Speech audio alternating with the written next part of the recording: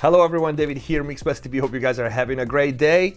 Results are in. So I had already filmed the reveal video, the video in which I say which one was the analog mix and which one was the in the box. And I will attach that video to this bit that I'm filming right now, 2 days after the blind test was released, to take a look at what you guys think and what you guys wrote in the comment section, because it's actually very interesting, and I hope you will enjoy these results, so to speak, as much as I did. So first of all, which mix won? Well, 145 people preferred mix number 1, and only 29 people preferred mix number 2. This is of course only about 40 hours after the blind test video was released, so the comments will go on. So basically 75% of the people liked mix number 1 better. And it's interesting because there's a mixture between people who were listening on professional speakers, on headphones, on earbuds, on iPhones, on laptops. So the listening experience was across the board, any type and every type of media. And mix number 1 definitely won by a large number. Mix number 1 was the analog mix, and mix number 2 was the all in the box. And here's the interesting part, reading your comments as to why you prefer one versus the other, or why you thought one was in the box and the other was analog. In fact, 103 people recognized or thought that mix number 1 was analog, and they were right. 50 people, so less than half, thought that mix number 2 was out of the box, and only 19 people thought that mix number 1 was in the box. Now, here's the interesting part. Most people thinking mix number 1 was the analog, they were absolutely sure, like no contest, like that's it, I can tell, period. And only, I want to say, less than 10 people were like absolutely sure that mix number 2 was analog, and they were wrong, of course. So the vast majority of people were very sure that mix number 1 was analog. They were right. I'm so proud of you guys. And also they liked it better. So in fact, I repeat, only 29 people preferred mix number 2. But 50 people thought that mix number 2 was out of the box, was with analog.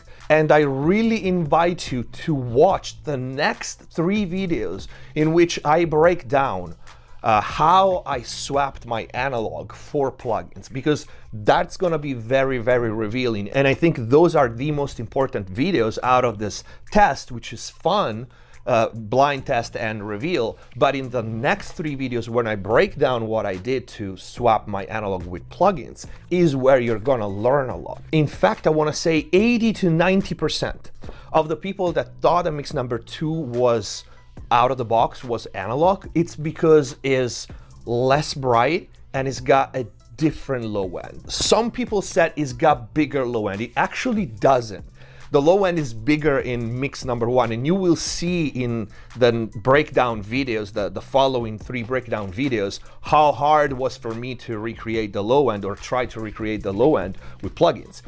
It seems like mix number 2 has more low end because it has less harmonic content in the mid-range and the top end.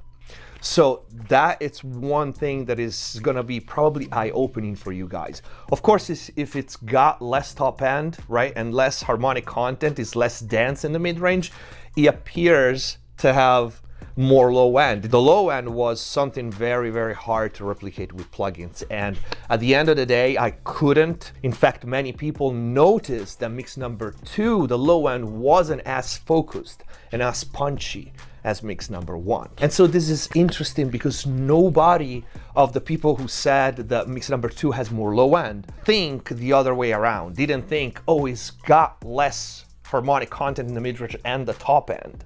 That's why it appears to be having more low end. And also we said only 19 people thought that mix number 1 was in the box. And all these 19 people still liked mix number 1 better, but they thought it was in the box. And they thought it was in the box because it was brighter.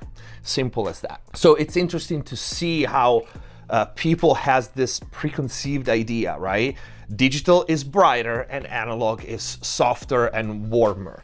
But that's really not the case. You can make a bright analog mix and a dark in the box mix. That's really not the case, but it's interesting to see how people think analog is. But I am, first of all, extremely happy because literally 75% of the people recognized both the analog mix and also they prefer the analog mix. And last stats is that 15 of the 50 people who liked the mix number 2 better thought that that was out of the box, that was the analog mix. And so these are the stats. I probably had put them here somewhere in the video so you can take a look. But yeah, it's interesting. If you want to go back and re-listen to the blind test now that you have the results, I could suggest you to listen to a couple of things. First of all, the overall glue, and many of you guys pointed out the mix number 2 felt kind of disconnected, right? The elements weren't gelling as well as mix number 1. That's probably one of the biggest differences. If you listen to it, if you listen to the cohesiveness of the elements in the mix number 1 definitely feels more hugging. The low end, despite mix number 2 seemingly having more because it doesn't have that rich top and mid range, especially the guitars, is probably the most different thing between the two mixes. Has a more punchy and focused low end. The guitars are probably the most different thing, and you will see in the video why. I did a specific trick on the guitars, which wasn't on purpose. It just happened that I came up with this trick and it worked well for the mix. And by the way, if you want to see the entire breakdown of that mix with the analog, you can buy the new Mixing Rock course at mixbusstv.com, the new website. But that was one of the hardest things to recreate. And I did my absolute best, but that was probably the one thing that should have gave it away.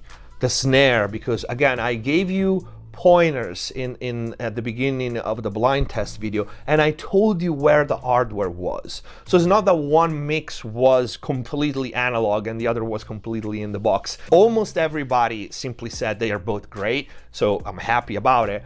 But I told you at the beginning of the video where the hardware was, so it was supposed to be easier for you to pick up which one was the analog and which one was in the box. The snare should have gave it away. The sound of the snare, again, you will see in the breakdown video, was one thing that should have gave it away. And then of course there was the crest factor, that a handful of people caught the analog mix had a better crest factor. And you will see in the video that I pre-recorded revealing which one was which, I analyzed the levels, because as you'll see in a minute, the analog mix was much lower in level. Was lower in LUFS, was lower in peak level, and if I were to match them, it would have been a slaughterhouse.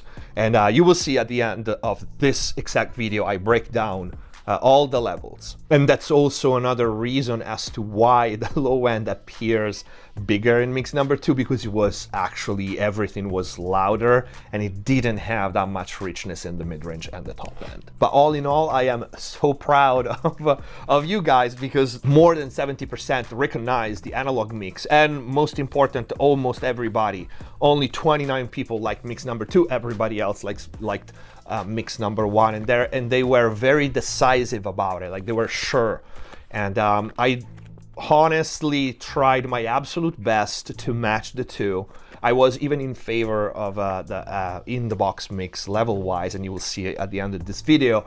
But please, I invite you to watch the next 3 videos in which I break down how I swap the hardware with the plugins. First of all, because it's gonna be so funny for you to see me actually struggle and get super frustrated, because I filmed it in real time. So those are not polished videos in which I pretend like it's so easy and I did this and I did that. No, you actually see me going, oh damn, this is hard and I'm not sure I can do it. So they are also entertaining. But anyway, I recorded this after 2 days from the release of the blind test to take a look at the results in the comments. Thank you all for commenting and participating to the experiment. Keep watching this video because I break down all the levels and the differences, and I hope you will like it. Leave a like, comment, blah, blah, blah, blah, blah.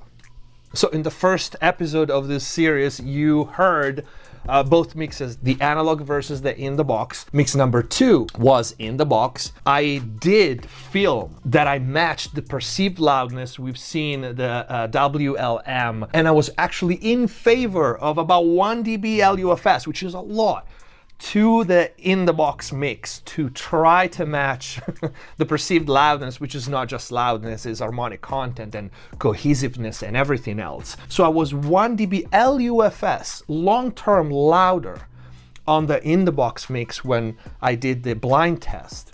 And not only that, I turned up the in-the-box mix 1.5 dB, even though the peak level, given both mixes at unity, you can actually see it even here, how much thicker is the in-the-box mix, which is number 2. If I turn it down to 0, it's still louder than the analog mix. In fact, I'm gonna show it to you. So this is how it was in the blind test, right? So I turned up the in-the-box mix 1.5 dB, right, to try to match it. And the peak level of the analog mix is minus 4.2, and the peak level of the in-the-box mix is minus 1.9. So it's 2 dB, peaking 2 dB louder, and it still sounds inferior. Now, if I was to match, and not even the peak level, so let me reset these. But match unity gain. So we changed all the hardware for the plugins, matching the levels and matching the tones and everything. And if I play the analog mix,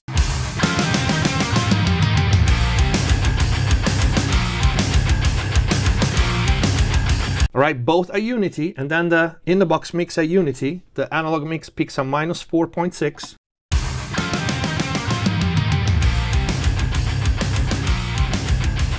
And the in-the-box mix already peaks on minus 4.2. So 0.4 dB louder than the analog mix. And the more you play it, the higher the difference is at unity gain. So even at unity gain, the in-the-box mix peaks higher than the analog mix. And this is the difference at unity gain. Running away.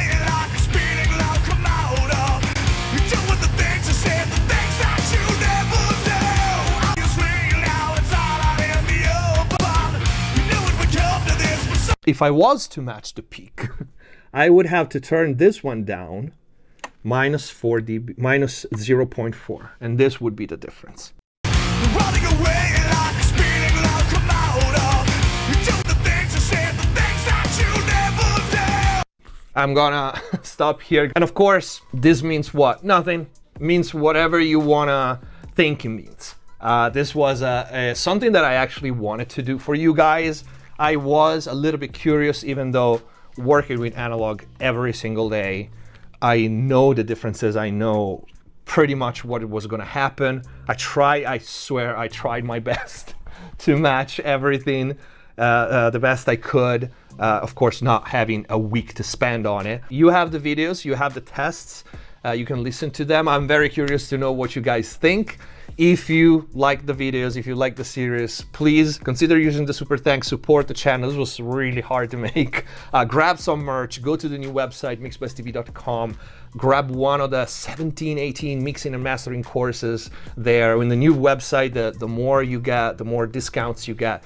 You can book lessons, you can book me for mix and mastering, and all that. It's a really cool new website. Anyway, I hope you enjoyed it. Let me know in the comments down below. Subscribe if you haven't already. Thank you for watching. See you next time.